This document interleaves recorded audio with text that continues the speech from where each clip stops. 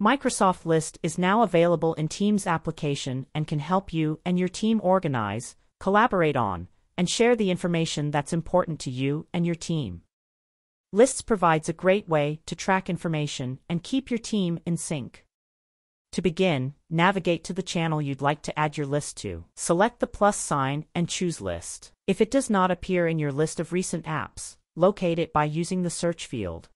You can also add lists by navigating to the ellipsis and search for lists, if it's not yet available for you in your recent apps. Next, select Add to a Team. Search for the Teams workspace channel that you'd like to add a list to. Select the channel and choose Set up a tab. Select Save and the list application will be added to your chosen channel. If you have an existing list, whether that list exists in another Teams workspace or within SharePoint, you can choose Add an existing list to replicate it in this channel. Open that list and copy the address, then paste it in the field provided. Use the arrow to add the list to this channel. If you don't yet have a list or need to build one from scratch, select Create a List. Choose if you want to create a new list from scratch, create a list based off an existing Excel spreadsheet, or use the columns from an existing list to create your new list. You can also use one of these templates to help you build your list. Templates come preloaded with common columns. When you find one you like, you can choose Use Template to add it and begin building your list and customizing it. We will start with a blank list. We will name our list first. Add an optional description, assign a color, and add an icon. Choose Create when you're ready. Now we can begin adding columns to our list by selecting the Add Column drop-down list. You can choose from various column options such as the text options. These are used to collect and show information. You have up to 255 characters in a single line or up to 63,999 characters in a multiple line. You can also choose options like location, which will use Bing Maps to help enter the information.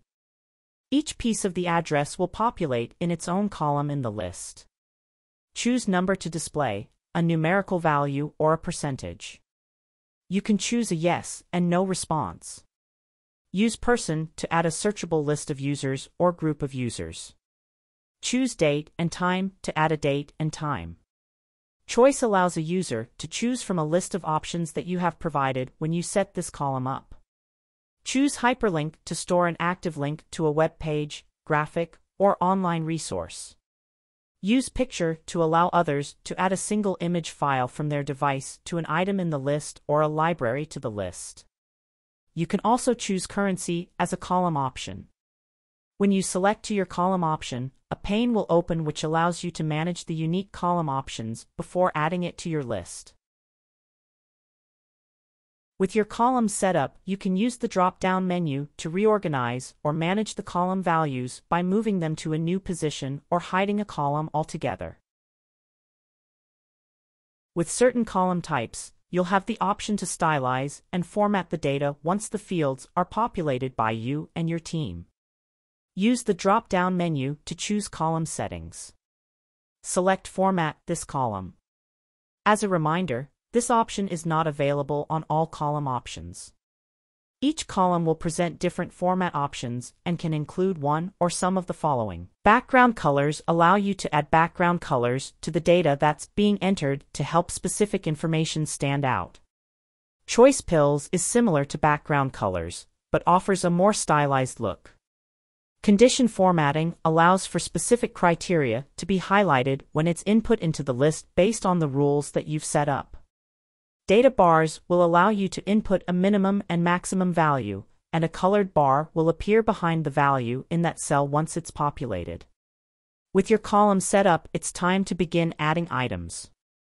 Begin by adding a title to the item and then fill out the fields associated with the columns that you've added to save when you've input the information. Now that your list has information populated within it, you can use the drop-down menu to sort and filter, tally, and group list items to help you analyze the data. Use the Quick Edit button to access all the cells within the list and make edits where needed. This is helpful when you need to make edits to multiple list items. When you have completed your edit, select Exit Quick Edit. Choose the ellipsis if you'd like to export this list to Excel and access all of the features and tools to help you manage and visualize the list data.